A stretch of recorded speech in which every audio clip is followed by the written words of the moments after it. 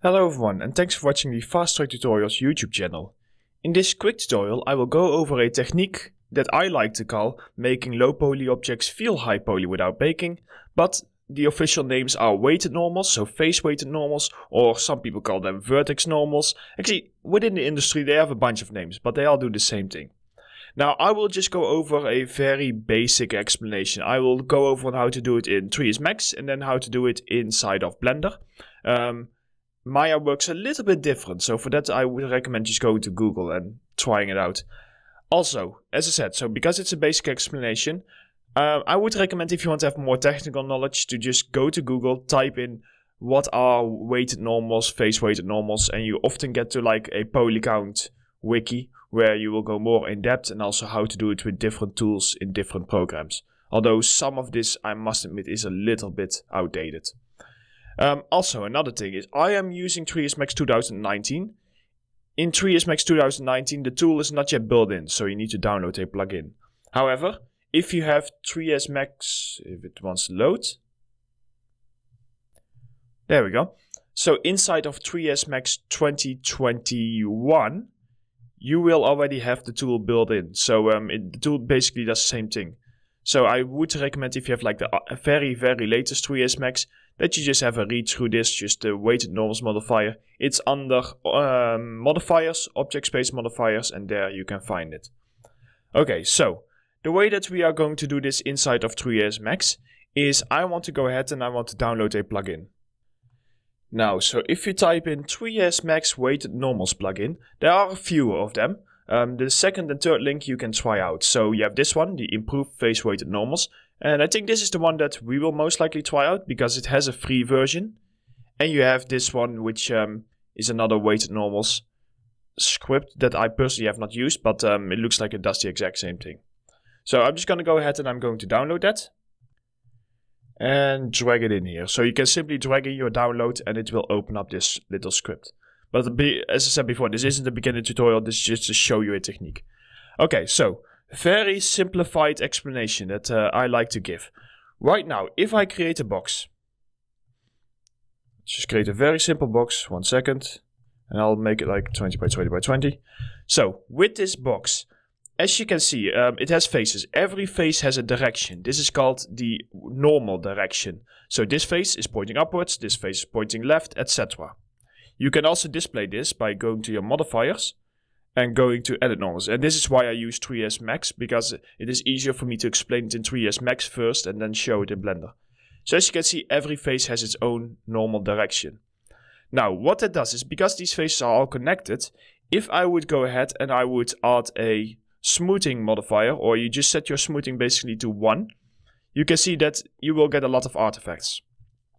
However, if we would bevel this, what we can do, so if we convert this to an edit poly, and we would bevel this. So for weighted normals, you often do need to bevel things.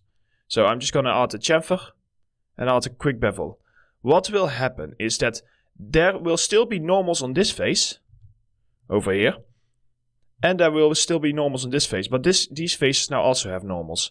Because this is pointing upwards, and this is pointing left, what will happen is this bevel will create like a buffer for the smoothing. And that's where weighted normals comes in. So right now, if I select everything, and I just go down here and I set my smoothing to 1, you can always see that it looks a little bit better, because you can see that in between here, it feels a bit better. However, these faces, they are still not pointing upwards. As soon as you add the bevel, they no longer point upwards. They point often a little bit to the side. You can see this, and I will first show you how to do this manually and then with the tool. So you can see this. If we add an edit normals, you can see here that they are slightly warped. So all this script does is it basically picks your normals over here. So it picks the normals of the flat faces, which are an angle of 90 degrees. And it moves those exactly up, like this, so that they are pointing upwards. And it does that for every face. So I will do it for 2 faces to show you. So over here it would move this one left. And now what happens, because you are moving your normals in the direction of the face and you're making them very sharp, it means that this face will become a very harsh face, even though we have full smoothing on it. However, because our bevel does not look, or our bevel does not have that same correction, it will still look smooth, which means that it will create a buffer, and that will create the effect that you go from flat to smooth to flat. And that is basically the general idea of it. You can use this for everything. It's mostly used for large models, for constructional models, buildings, everything like that. Personally, I use it a lot. The only time I don't really use it is if I have a really high detail model that I just need to bake down from high poly to low poly. So basically, you pay for a little bit extra geometry expense, but in turn you get a very nice quality. And because you're not baking, you actually save on texture space. And nowadays, with especially PC and console games, what happens is that you are way more focused on the texture resolutions and the amount of textures that you have on your level. And geometry is getting less of like a problem with modern day technology. So that's why we can like spend a bit of extra geometry. Now, if I delete this, and this time I use the tool, press generate, you can see here, it just did that for every single face, which makes it look very nice and high poly. You can then convert it. Now I will show you a few more techniques. So first of all, this is just a cube, but you can simply, here, if I just do this, extrude this in. And so it doesn't really matter what your mesh is. As long as you have a harsh corner, you want to go ahead and you want to give it a bevel or a chamfer, whatever you want to call it, depending on the program you use. So this, you can just give it like a little chamfer. Don't go too small. You want to do this for objects that, if they are really, really tiny, I'm talking like only a few centimeters big, it's often not worth the extra expense. And the reason for this is because, yeah, unless your camera is getting very, very close to it, you simply will not notice it. So now I will show you a technique inside Blender where we added weighted normals, then we are editing our mesh, but now you can see that our mesh isn't really working well. This is because we need to reset the weighted normals. We can do this very easily simply by adding an SGL check modifier, and that will simply reset your normals. And then you can just press generate again. And if I turn off edge and faces, there you go. So that works again. And just like that, you can just keep going and going for much more complicated models. So what I'm going to do now is I'm going to add an STL check, and I will show you one last technique, and that is if you want to make like one of these faces harsh. So for example, let's say that for some reason you are making a modular asset and this face needs to stay perfectly, like it doesn't have a bevel. So I don't know, so here it's let me turn on edge faces. Here we go. So it doesn't have a bevel, which means that it would give us errors. But the reason that you might not have a bevel is because you need to duplicate this over and over again from a modular workflow.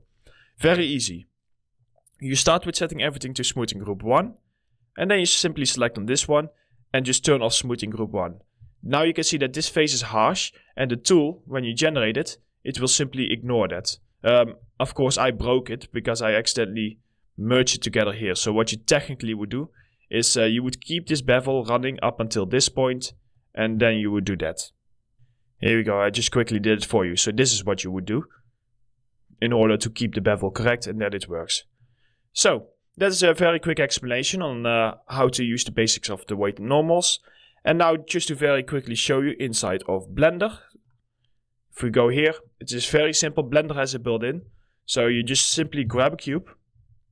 You go ahead and you, I don't know, like insert it, shift E, something like this. So it's a bit the same cube. I'm gonna give all my edges a bevel just by pressing Ctrl B. Quick bevel.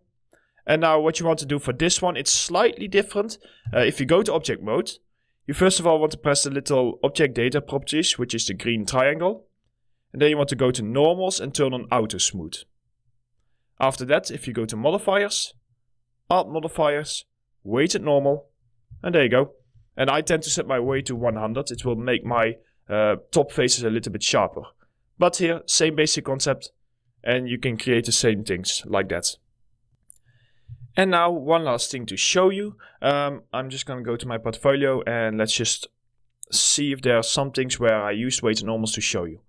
Let's see. So over here, so the farmhouse that I created, all these pelangs over here, you can see they all have weighted normals on them. So you can see that they have like the nice little bevel, so they look quite smooth. Let's see, what else do we have? Let's go for like some division stuff. Here, see, these are weighted normals. That's not baked. Those are all weighted normals on here. These ones are a bit more complicated. Over here, this entire structure just has bevels around it and all has weighted normals. These pieces also all have weighted normals. So you can see that how little we actually bake down because it takes so much texture space to bake it down. Here also weighted normals. These ones not. That's other stuff. Here, oh no wait, this is baked down. This stuff is baked down because it was a bit more complicated. But this building, you can see here the smooth edges. Can I like zoom in? Yeah, you can see here like all these nice smooth edges and everything. Those are not harsh edges. Those are all weighted normals. So I hope that you can see the power of weighted normals. I personally think it is a must-have if you want to become a professional 3D artist, to know how to do it. So you now know how to do it. I would recommend going in a little bit more research. There are many tutorials like on Flip Normals or on ArtStation, including many tutorials that I personally created under the name Emil Sliegers and not so much under the name Fast Track Tutorials, that you can look up and you can learn a lot from. So I hope this was useful and I hope to see you next time.